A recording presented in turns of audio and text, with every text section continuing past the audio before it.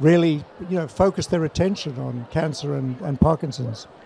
Paul Hendrix, the batter now for Lake County, swings first pitch and hits one very well deep to center field. Austin Schatz is heading back. He's to the warning track. At the wall, he leaps. That ball is gone. That's over the fence, bouncing right in front of the Pepsi Indoor Stadium Club. It is a solo homer from Paul Hendrix that gives the Lake County Captains a 1-0 lead, and an impressive blow to center field, just beyond the leaping center fielder, Austin Schatz. So the Captains an early lead, 1-0. Now we are here tonight, Dr. Jones, raising money for cancer research. Tell us, where exactly does this money go?